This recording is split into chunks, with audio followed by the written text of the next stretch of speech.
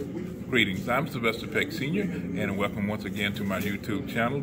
Today we will be doing a demonstration on continuous contour line drawing. We will work with a still life set that is composed of two lamps, with one with the shade off and one with the shade on.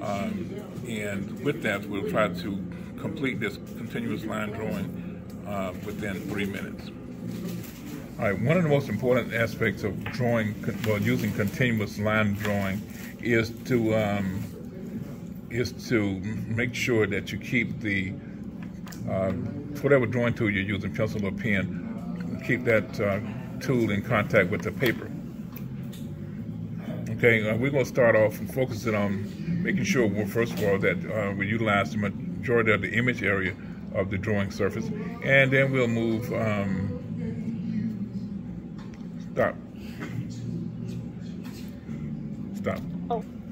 Today we're going to use continuous contour line drawing, drawing a still life set that is composed of two lamps, one with the shade off and one with the shade on.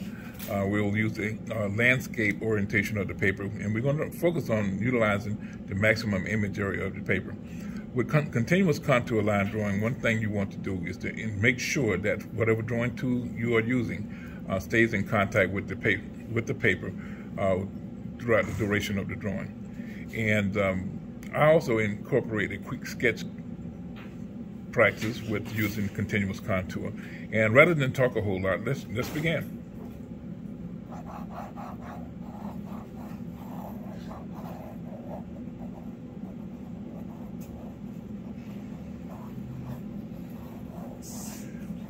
One thing about continuous contour drawing that I love is that it allows you to just move freely across the paper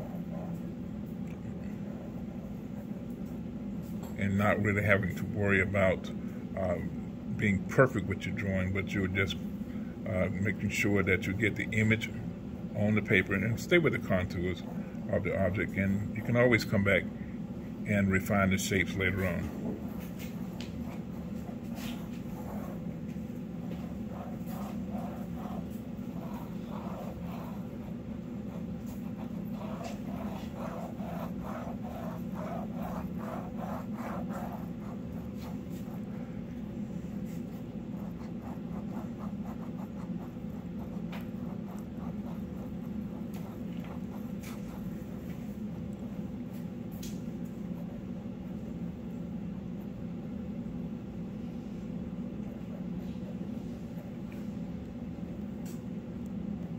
Once I get to a certain point, what I try to do is start to refining my shapes and going back and adding value by using certain line techniques, such as back and forth over the line, over the same area, and for the detail, especially in the lampshade area, is to just make lines up and down. I'm not really worrying about a whole lot of refined detail, but just to give the drawing a look of completeness.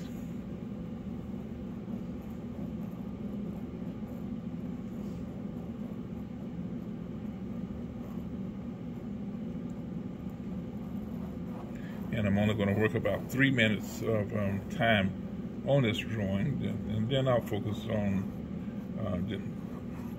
on some other areas, or maybe come back later on and add more detail.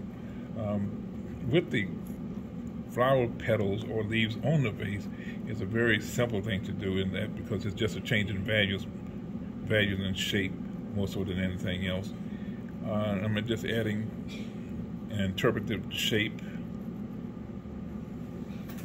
of the detail that's on the vase portion of the lamp.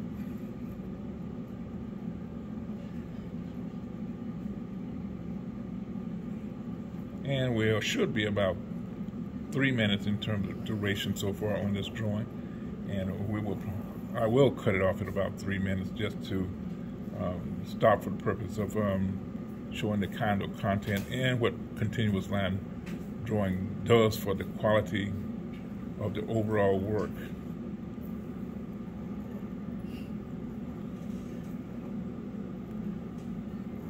And my trusted camera operator will just give me an update on time.